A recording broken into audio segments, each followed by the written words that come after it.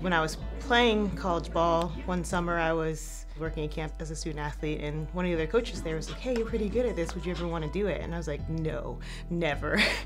Like, I'll never coach, I don't want to be a coach. It's not my personality type to tell people what to do, but I had some great stops along the way, and I had an opportunity from Campbell University. That was my first head coaching job.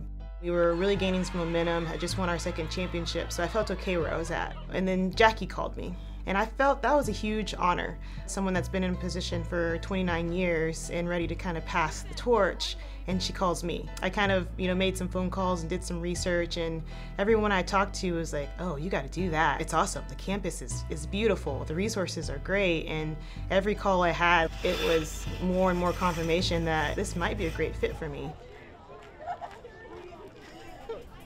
When I first visit on campus, I took a look at our facilities. I'm like, we can do this. I looked at our roster. We have some gifted athletes. We have a great starting point. So it's an exciting thought and moment to be able to think about making this program one that can really compete in the Big Ten. The coaching staff that I did land on is amazing. Danielle came with me from Campbell, so that was a no-brainer.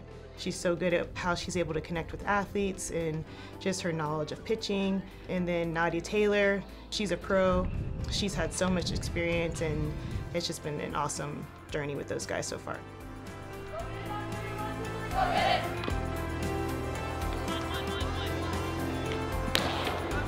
I think we're right on track. We're supposed to be already playing. If we can keep having solid practices like that, I think I learned along the way, and what I try to teach our players is your identity is not just necessarily what we do, but this is what we get to do.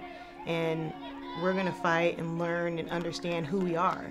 And we're gonna learn that piece of our identity. And if you don't understand it now, like, that's okay, but you also don't have to fake it. You're gonna be who you are, and we're gonna be great at who we are that day.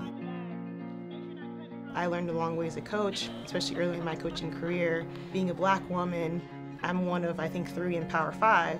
So when I first got my first head coaching job, and it felt so heavy at first, because I wanted to do my best to represent a community, and so I felt like I had to be so perfect at everything I did.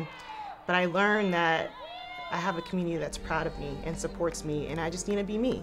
I want everybody to know that you can be who you are, and that's perfect. You're made that way for a reason, and you're going to contribute with what you have and who you are. When the selection show happens, there's almost no greater joy than seeing your school name flash across the screen. And I know how that feels, and I want that. Michigan State is a program that should be competing at the top of the league every year, and I think that's a place that we can get to.